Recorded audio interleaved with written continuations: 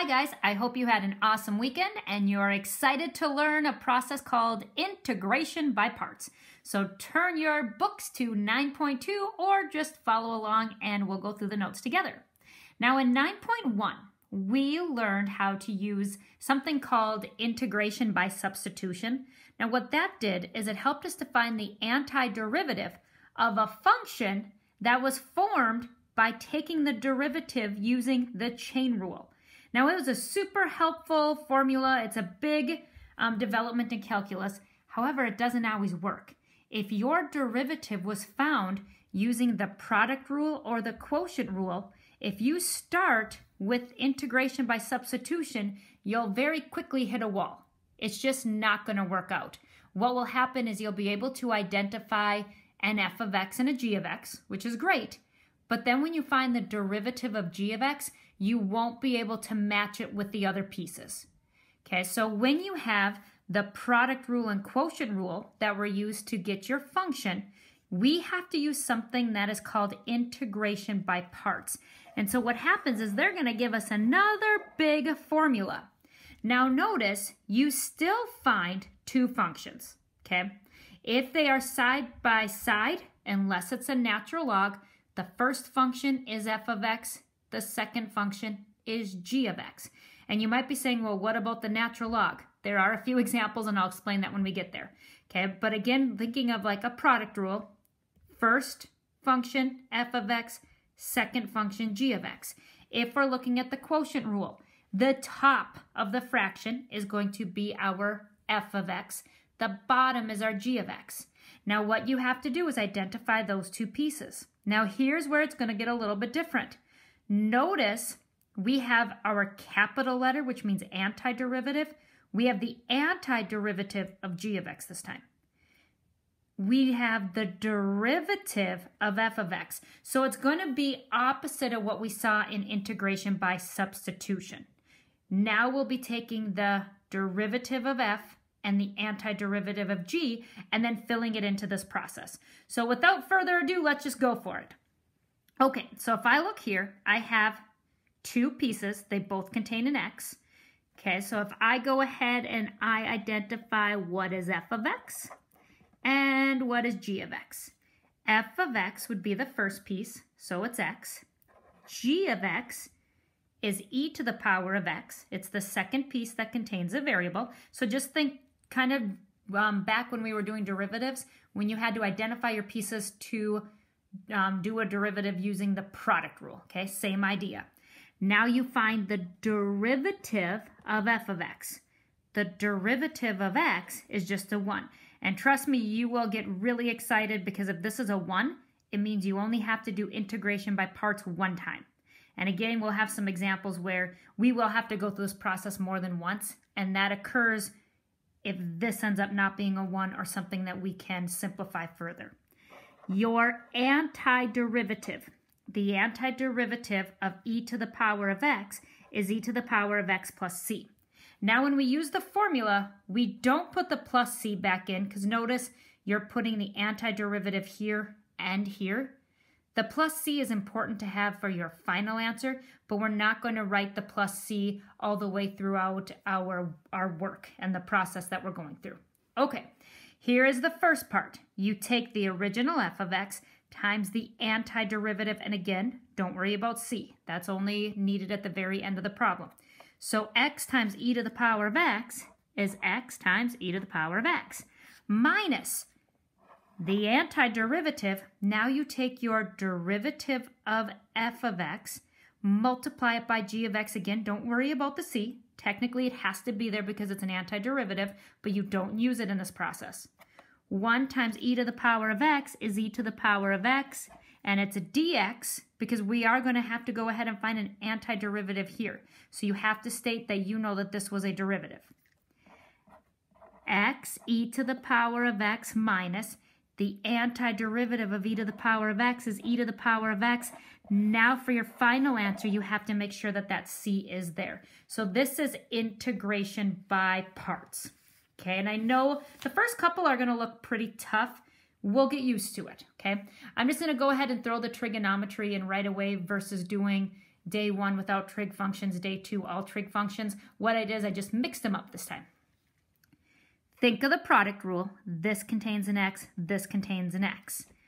I can go ahead and identify f of x and g of x. F of x is x. G of x is the sine of x. Now we need the derivative of f of x. That's a 1. We need the antiderivative of the sine of x. The antiderivative of the sine of x is a negative cosine of x plus c. So here are your first 4 points. Now I'm going to go ahead and use the formula. So if I look at the formula, I take the original f function times the antiderivative of the g function. So it's x times a negative cosine of x. So negative x times a cosine of x. I just took the x times the negative 1 to get the negative x. I have a cosine of x. Minus sign. Antiderivative, take the derivative of f times the antiderivative of g. 1 times a negative cosine of x is a negative cosine of x dx because I have to go ahead and integrate.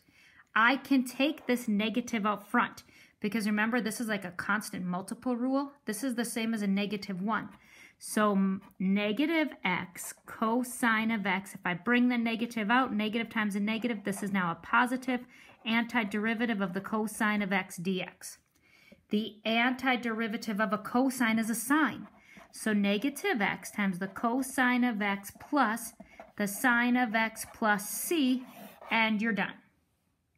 Let's look at another one. Now this one is a little bit crazy, okay?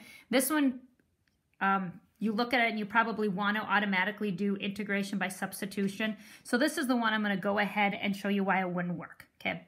If I was doing integration by substitution, my f of x would be x to the power of 8. My g of x would be x plus 5. The derivative of x plus 5 would be a 1. Well, I can't turn a 1 into an x by just multiplying by a negative sign or a number. So that's where you would hit that wall and it doesn't work. So when that happens, then it's to look at this and say, okay, there's 2 different functions being multiplied. So think back to that product rule. This has an x and this has an x. It is okay for your g of x to be this whole thing.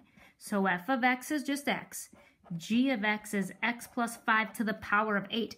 That is totally fine. Your derivative of f of x is 1. Your antiderivative, you add 1 to the exponent, making it a 9, divide by 9, which is the same as 1 over 9, x plus 5, we added the 1, so it's a 9, and then we go ahead and look at the derivative of the inside. It would only be a 1, so it would not change anything. Plus c, because technically it's an antiderivative, so I need this. When I work through the process, though, I don't worry about this, but it is needed here because otherwise it's technically not a correct antiderivative. So you state the plus c, but you don't use it. You just have to make sure that you have your plus c here and for your final answer. All right, so if I'm doing integration by parts, the original f of x times your antiderivative. If I take x times 1 over 9, I can write it as 1 over 9x, x plus 5 to the power of 9, minus the antiderivative. I'm taking the derivative of f times the antiderivative. 1 times 1 over 9 is 1 over 9. X plus 5 to the power of 9, I have to integrate this. That's why I need dx. This is a constant. I can bring that out front. So 1/9 x times x plus 5 to the power of 9 minus 1 over 9, antiderivative of x plus 5 to the power, sorry, I jumped ahead, to the power of 9 dx. Now, when I go ahead and I find my antiderivative, that's what I tried to jump ahead and do. You're going to take this 9 and add 1. So it's going to become a 10. Then you divide by 10, which is the same as multiplying by 1 over 10. X plus 5 to the power of 10. The derivative of the inside is just a 1, so it's not going to change anything. Now this is getting ready for your final answer, so don't forget about your plus c. Now we simplify it however we can. The only thing I can do here is multiply those two terms together. Top times top, bottom times bottom. So I have 1 over 9x times the group x plus 5 to the power of 9 minus 1 times 1 is 1. 9 times 10 is 90. X plus 5 to the power of 10 plus c. So as you're seeing, as we go through some of these examples, it can get a little bit wild, okay? I know some of you guys, your favorite phrase is, this doesn't look right. I guarantee you, a lot of you are going to look at an answer like this and just say to yourself, holy smokes, this doesn't look right. But it is, okay? So just know that as you're working through these problems, your answers are going to look pretty funky, okay? We're going to go ahead and do quite a few more because I just want to make sure that you've got it. Now remember earlier I said that if your derivative of f of x is a 1, it's kind of a good sign. It means that you don't have to do integration by parts twice. Well, number 4 is going to show you an example of something where we're going to have to do integration by parts 2 times to get this to work. I have my 2 different pieces, so it starts off the same.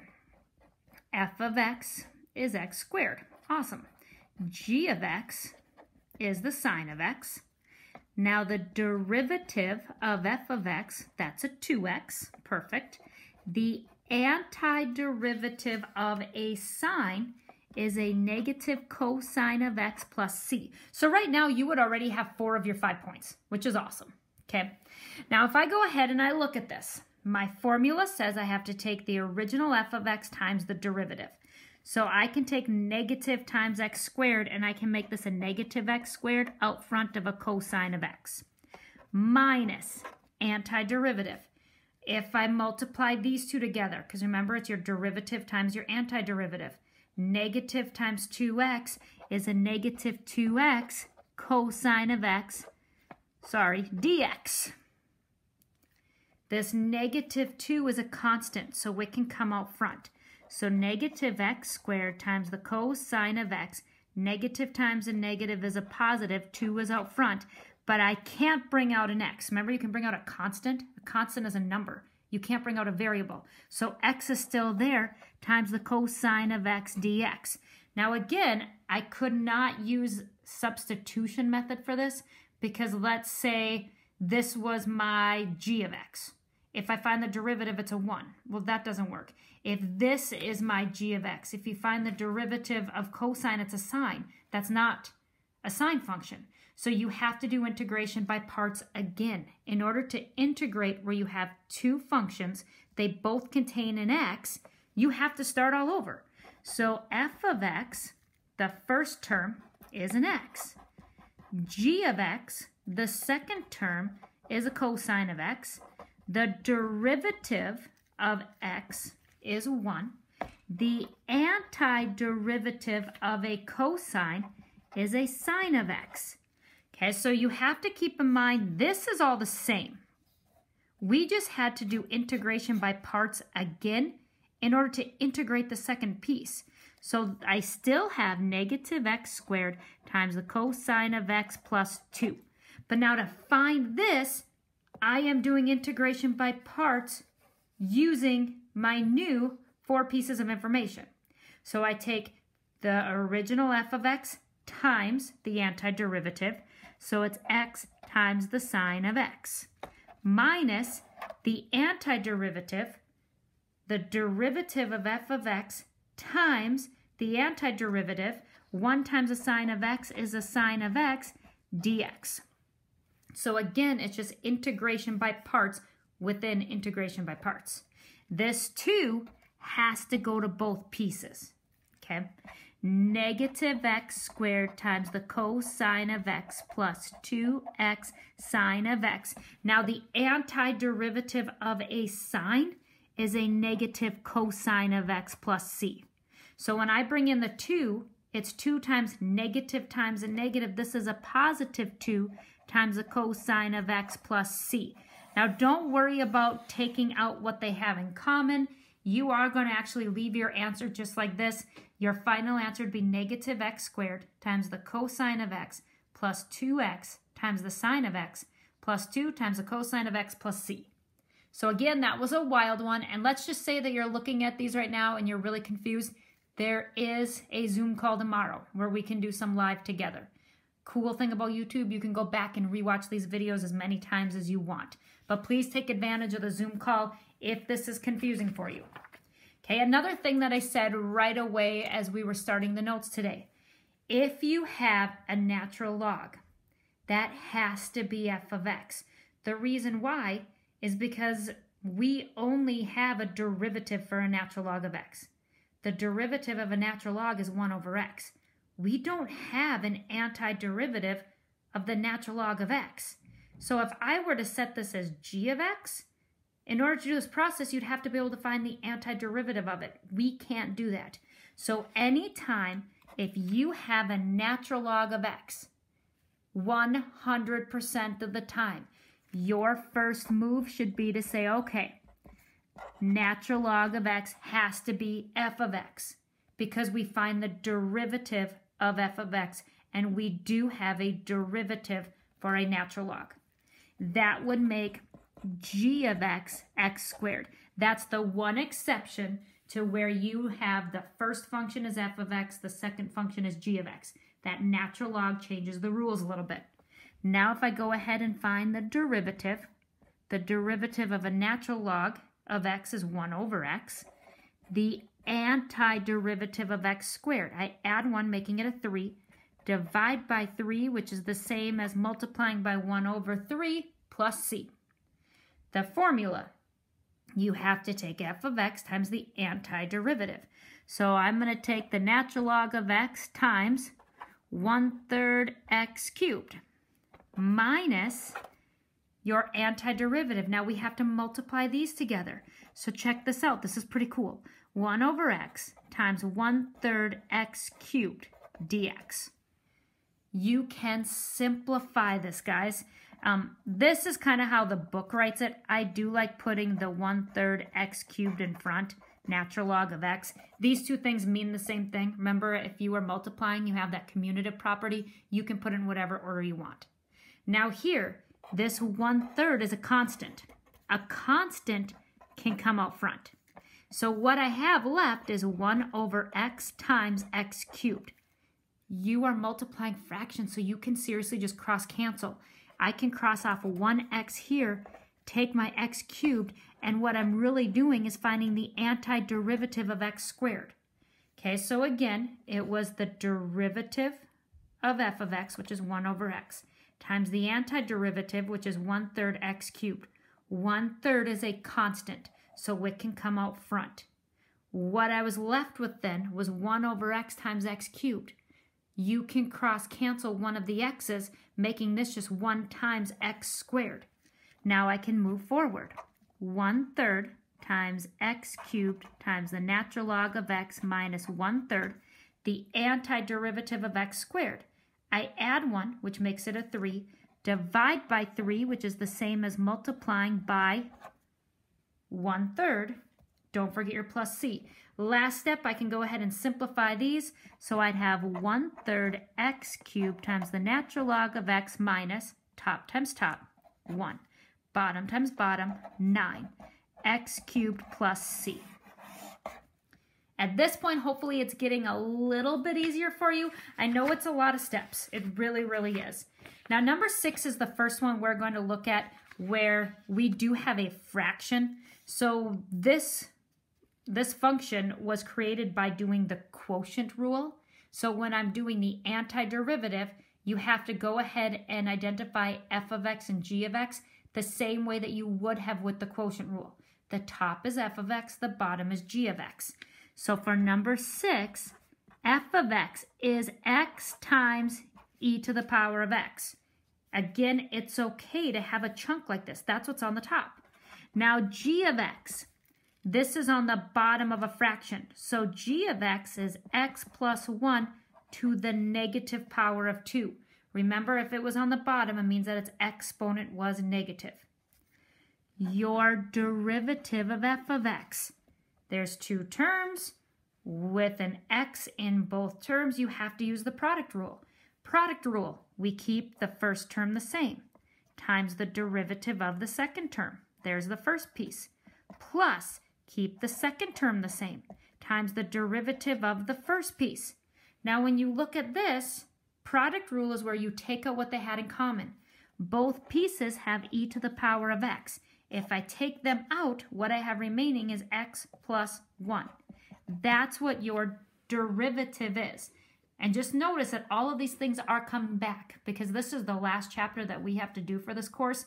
So you will be doing lots of different variations for integration as well as derivatives throughout this entire chapter. Antiderivative.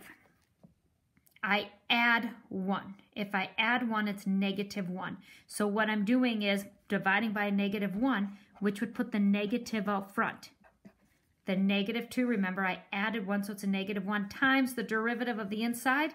Well, the derivative of the inside would be a 1, so it's not going to change anything. So I have my f of x, my g of x, the derivative of f of x, and the antiderivative of g of x. Okay, so I have all the pieces. Now we go ahead and integrate using integration by parts. Step 1, I have to take the original f of x times the antiderivative. So what I did here is I said, okay, this is a positive times a negative, so it's a negative. X, e to the x, would go over x plus 1. And this is a negative, so it puts on the bottom, but it's just a 1. So if I took these two things and I brought them together, this is what I would get. Minus antiderivative. If I look at the antiderivative, I am taking these two pieces together. So again, positive times a negative is a negative. I have e to the x, x plus 1 on the top, x plus 1 on the bottom, because this has a negative exponent. So again, positive exponent top, negative exponent bottom. Positive times a negative is how I got the negative. Now the negative can come out here because it's the same as a negative 1. That can cancel that, you guys. So it's kind of nice. Check this out. Minus x, or negative x e to the x over x plus 1. When I bring the negative out, negative times a negative is a positive. Because I could cancel the x plus 1 on top and bottom, it's just the antiderivative of e to the x dx. And I gotta tell you, Courtney and Lexi, I know you're giggling right now. Don't think you can hide it. All right, let's keep going. Negative x e to the x over x plus 1. I swear I can hear you giggling in my head. Okay, the antiderivative of e to the x is e to the x plus c, and we need to move on from this problem. And at this point, you are done. Okay, number 7. Now, number 7 is one where they are going to trick you. Is that terrible? You guys can give me the giggles and I don't even see you? And you too, you know you're laughing. I know you are. Okay, number 7. Number 7, they are trying to trick you. They only have one function. And we don't have an antiderivative of a natural log of x. That's why anytime you have a natural log of x, you have to say that's what f of x is. Because we can find the derivative of it, but not the antiderivative. So for number 7, what you are actually doing is you are saying that the natural log of x is the same thing as taking the natural log of x times 1. Because you have to have the two separate parts. I can't find an antiderivative of a natural log of x because we don't have that. But by turning it into this, I can go ahead, f of x is the natural log of x. G of x is 1. The derivative of the natural log of x is 1 over x. The antiderivative of 1, remember it'd be like 1 times x to the power is 0. If I add 1, it would be 1. 1 divided by 1 is 1x, so it'd just be x plus c. Now I can do this. So I can take the original f of x function times g of x. So it's x times the natural log of x. Now I go ahead minus the antiderivative. I'm going to take these two things and combine them. So this is going to be 1 over x times x dx. Just like our previous problem, you can cross-cancel this. You're multiplying a fraction. There's an x on the bottom, there's an x on the top. So I have x times the natural log of x minus the antiderivative of 1. X times the natural log of x minus the antiderivative of a 1 is just an x plus c. And again, don't look at this and say, oh, I can divide out an x. Yes, you can, but you don't have to. Don't do more work than you have to. This is your final answer. Okay, but let's say, no, we're just going to go ahead. Just leave it here. Resist the urge to take out what they have in common. Okay, last question, and then I'm going to go ahead and let you try some on your own. If you are struggling with this, I'd love to see you on a Zoom call tomorrow. Your suggested assignment is to try 16 questions. It's 1 to 31 odds. You'll find those questions on page 430. Every problem you will be using integration by parts as integration by substitution from 9-1. They're not going to work. You would end up hitting that brick wall on every single example. Okay, so integration by parts, 1 to 31 odds, Zoom call tomorrow where we can do some together. Let's go one more. This is a quotient rule, okay? The reason why I'm thinking of it as a quotient rule is because, hey, we have a fraction. So you start off the same. F of x is whatever's on the top. G of x is what's on the bottom, but it's on the bottom, so it's e to the negative 3x. This was on the bottom of a fraction, so it means that it has a negative exponent. Derivative of f of x is 1. Yay! It means we won't have to do integration by parts twice. Antiderivative. Now, antiderivative of an e term. You keep the e term the same. So e to the negative 3x.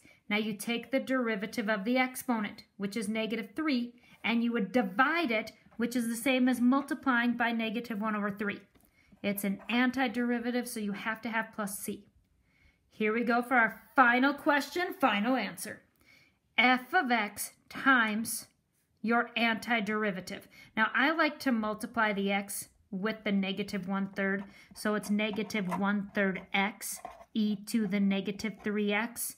If you wrote them with the multiplication sign, like you put x times this chunk, it's the same thing. I just like to go ahead and multiply them together.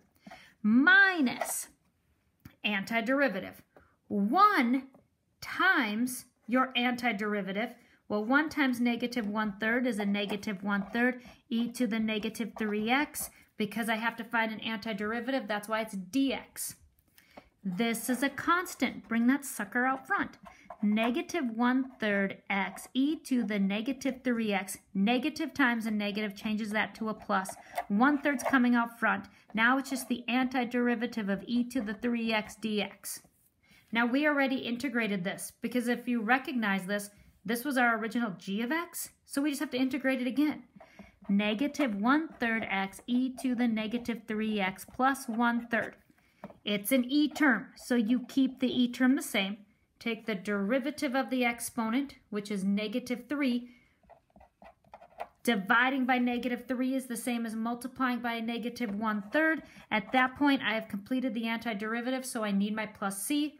I can simplify this by multiplying these two fractions together. Your final answer would be negative 1/3 x e to the negative 3x. Positive times a negative is a negative. 1 times 1 is 1.